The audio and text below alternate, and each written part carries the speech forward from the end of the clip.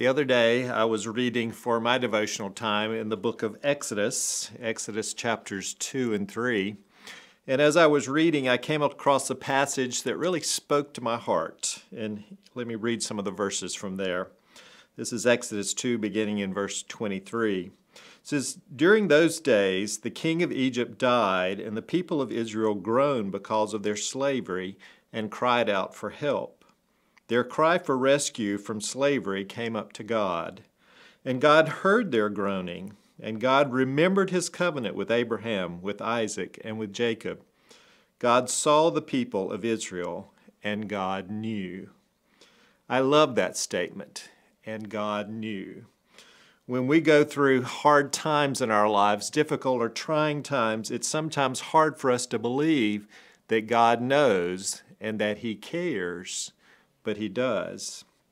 And here, this set of verses from Exodus chapter 3 says, "Then the Lord said, I have surely seen the affliction of my people who are in Egypt, and I have heard their cry because of their taskmasters. I know their sufferings. And I have come down to deliver them out of the hand of the Egyptians, and to bring them up out of the land to a good and broad land, a land flowing with milk and honey, to the place of the Canaanites, the Hittites, the Amorites, the Perizzites, the Hivites, and the Jebusites. And now, behold, the cry of the people of Israel has come to me, and I have also seen the oppression with which the Egyptians oppress them." The Lord does hear our cries to him, not just because of the covenant with Abraham, Isaac, and Jacob, but now because we live under a new and better covenant, the covenant of love that he has for us in Jesus. He hears our cries and answers. Whatever circumstances we may find ourselves in, we shouldn't give up crying out to the Lord.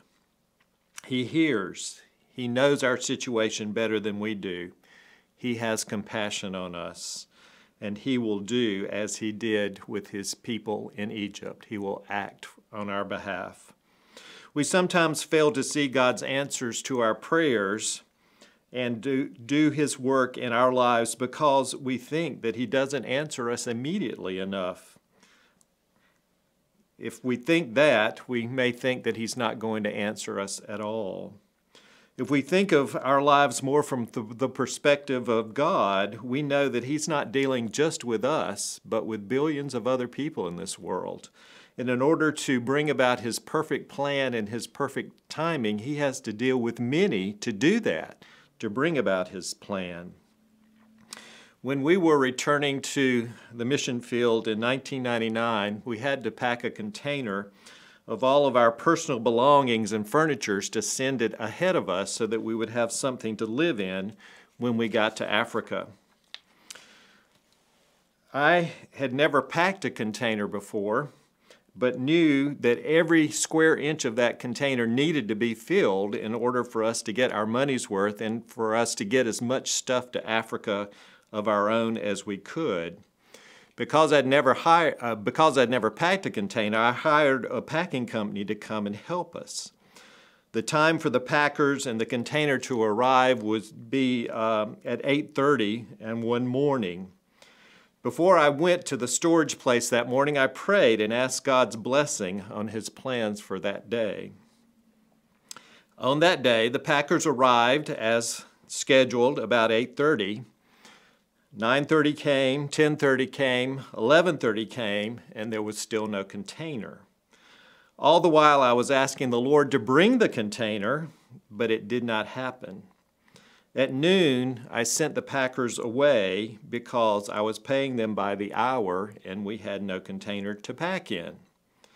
At 12:30, the container arrived, and the delivery guy said that he would leave the container at that site overnight so that we could pack the next day since it was his mistake in being late.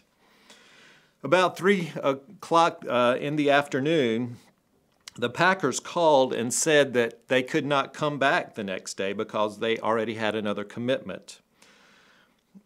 Honestly, I became a little frantic.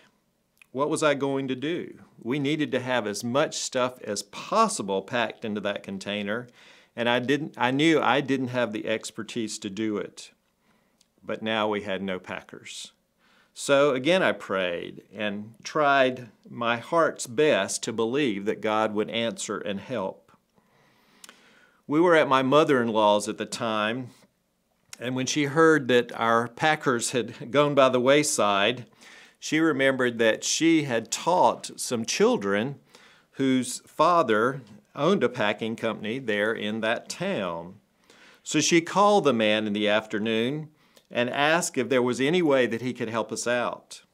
It was almost 5 o'clock by that time, and the man said that he was booked for the next day as well, but as people were coming off their jobs back to his company, that he would ask them if any of them would be willing to work for us in that evening. In about 30 minutes, he called back and said that 2 of his men had agreed to help us.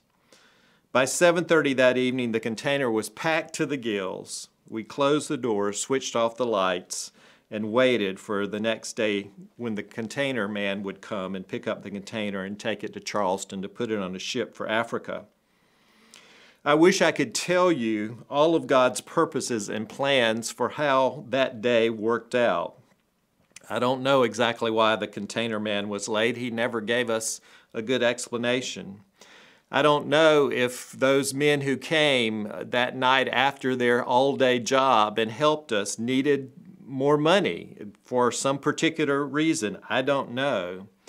But I do know that the way the Lord orchestrated that day strengthened my faith.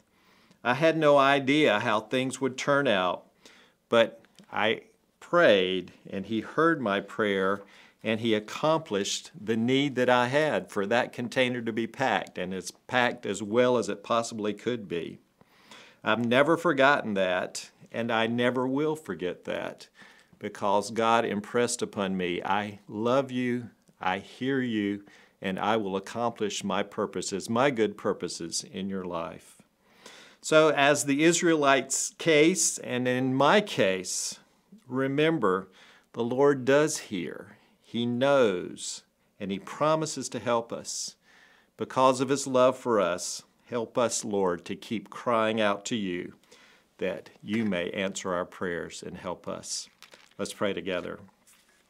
Father, thank you for the opportunity to remember these words from Exodus, Lord, of how you were faithful to your people in those days. Thank you, Lord, for even the testimony that I have in my own story of how you were faithful to me in a day that I needed you greatly.